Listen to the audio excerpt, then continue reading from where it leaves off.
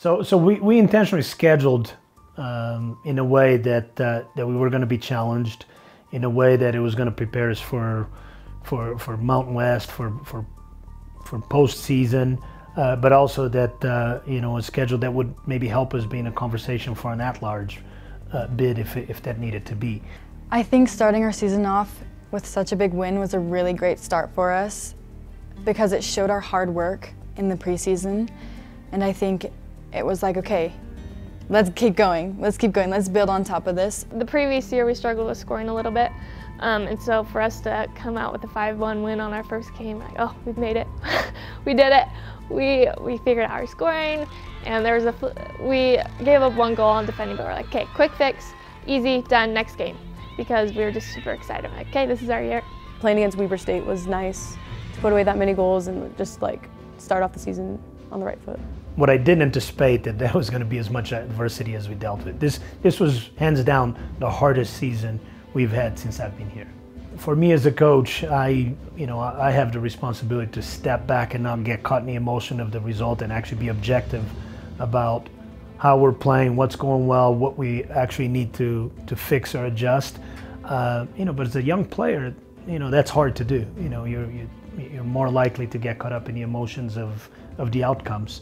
So it was tough. It was really tough. We had to do 2 things. 1, find ways to get better, so we had to challenge them and push them. But 2, find ways to keep them believing that they were good enough and they belong. I think it's not always easy to keep a team culture the best when it's losing, because everybody wants to win, everybody wants to play. So it just creates feelings of frustration, understandably so, because we're athletes, everybody wants to win, everybody wants to have a winning streak. And everybody knows our back line is fantastic. I mean, they really are like the backbone of this team. But so for them to do their job extremely well, and for us as a midfield and forward line, I think we were extremely disappointed that we're not finishing and executing our role like we need to.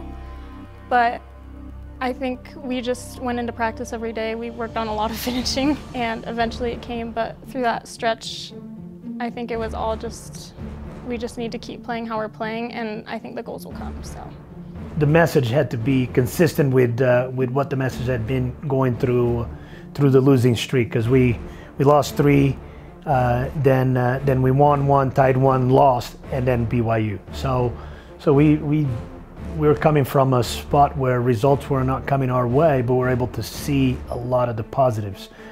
We're really big on preparation, the detailed preparation, and making sure the players have the information they need, but more importantly, making sure that they're clear on us being us.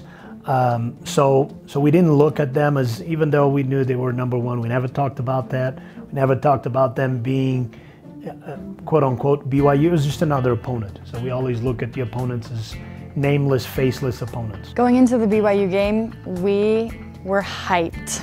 We were out for blood. We knew this was going to be a big game, and we wanted to basically tell BYU and tell the rest of the NCAA soccer teams that, we can compete with the number 1 team in the nation at the time.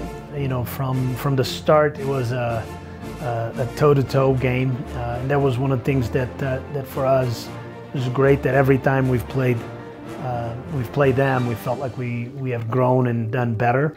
And so obviously they're a good team. They had some looks, but never a look where it was like massive opportunity. And we had our chances too, so literally back and forth, and 0-0 at the half. And so we go in at halftime, and we noticed they made a change. And one thing that we're really big on, we don't make massive changes. We make some tactical changes, but we never go away from who we are. After halftime, we were just hyped. We're hyping each other up.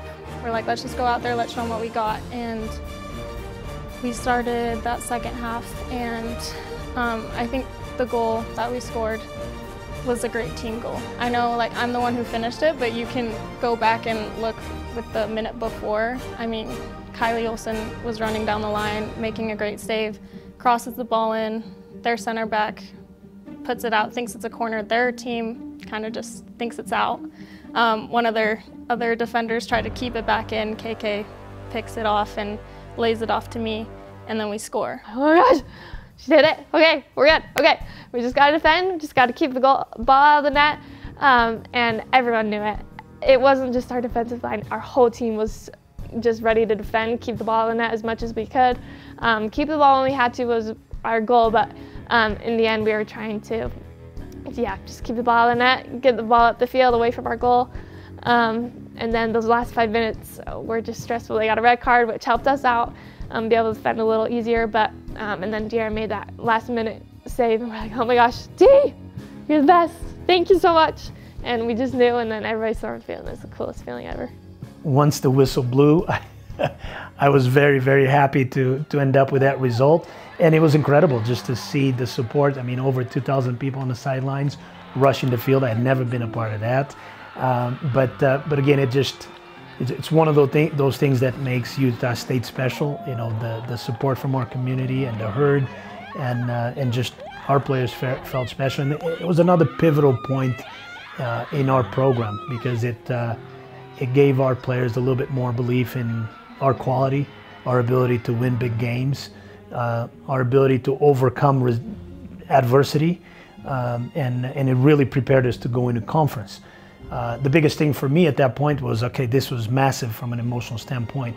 How do we get the team back, you know, the feet on the ground in preparation for conference play, which, again, adversity hits again.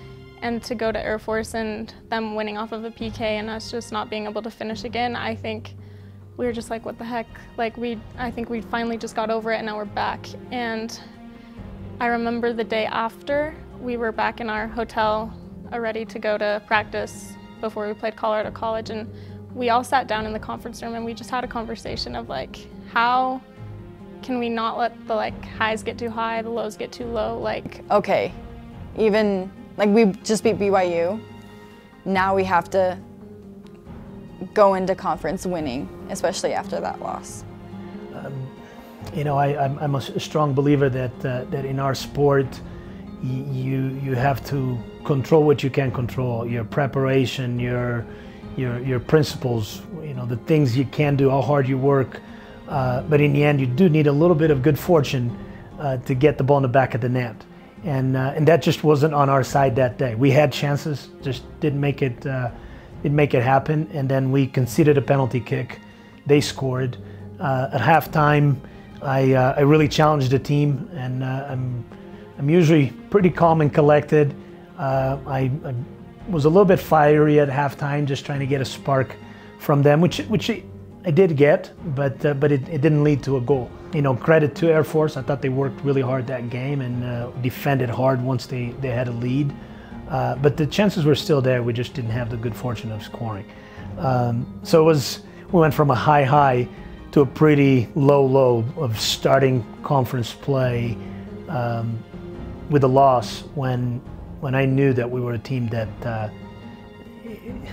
you know, year 2, I thought we could win the Mountain West. Year 3, I thought we should win the Mountain West. So to start Mountain West with a loss was tough. Was disappointing, was heartbreaking, but we needed to find a way to bounce back from that.